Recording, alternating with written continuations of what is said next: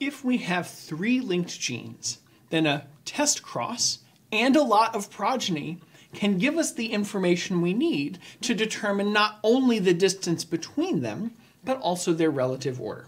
Let's see how that works. First, let's take a triple heterozygote. Let's say big A, big B, big C over little a, little b, little c. And we'll cross it with a triple homozygote recessive, little a, little b, little c over little a, little b, little c. Let's imagine that we see the following progeny. A, B, C, and I'll just go ahead and write out the gamete genotypes here. So little a, big B, big C, 33, big A, little b, big C, 59, big A, big B, little c, 4, little a, little b, big C, 2, little a, big B, little c, 44, big A,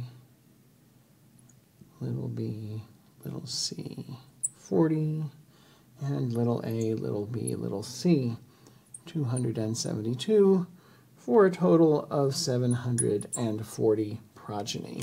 Again, something that requires quite a lot of progeny. So, there are a few things that we can learn by just observing this data. First, let's look at the most common gametes, which are big A, big B, big C, and little a, little b, little c. Remember that in closely linked genes, crossing over is rare. And so, the most common gametes are the non-recombinant parent types, right? So this one is a parent type, and this one is a parent type. By a similar logic, let's look at the least common gametes, which are these two right here. The least common gametes are the result of 2 rare events happening, which is to say that these 2 gametes are our double recombinants, right? If we had 3 linked genes along a chromatid, there was a crossing over that happened between the first 2 and a crossing over that happened between the second 2, right? So these are our double recombinants.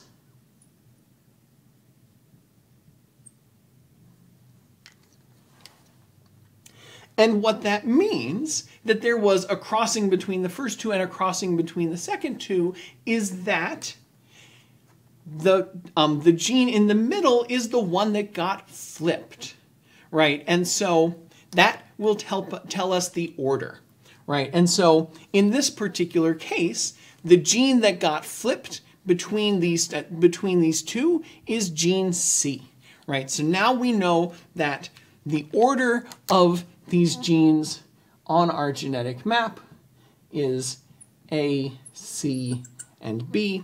And actually, I find it useful at this point to go back and rewrite our genotypes here in the correct order. So let me go ahead and do that really quick.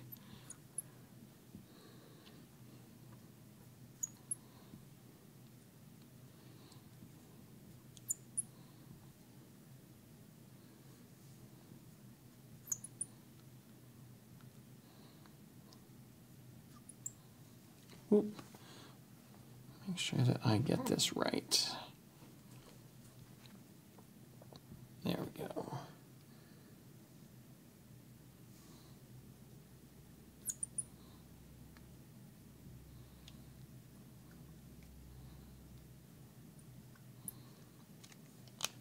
All right. And so finally, we can ask how far apart are A and C?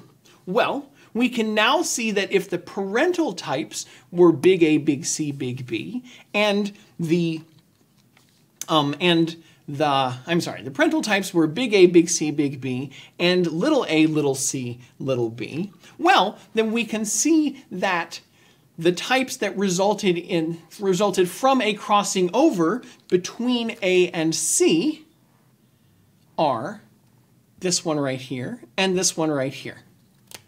Right? These are the AC recombinants.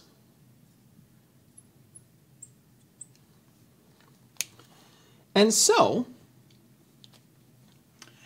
and also remember that these double recombinants also were the result of a recombination between A and C. Remember, there's a recombination here and a recombination here.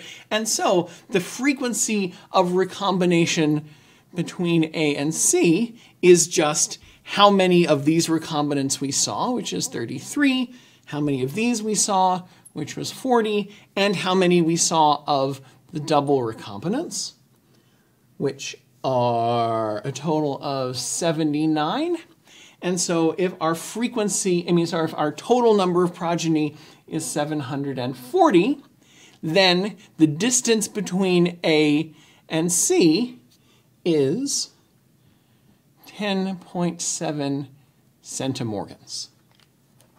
Similarly, how far apart are C and B? Well, if the parental types are big A, big C, big B, and little a, little c, little b, then the CB recombinants are this one right here and this one right here. I'm getting a little busy in here. Right. That one is a CB recombinant, and that one right there is a CB recombinant. And again, remember that these double recombinants also were the result of a recombination between C and B. And so the frequency of our CB recombinants are 59 plus 44 plus 4 plus 2 is 102. And so the genetic distance between C and B is 102 over 740, which gives us 14.7 centimorgans. Right? And so now we have our complete genetic map between A, C, and B, right? A and C are 10.7 centimorgans apart, and C and B are 14.7 centimorgans apart.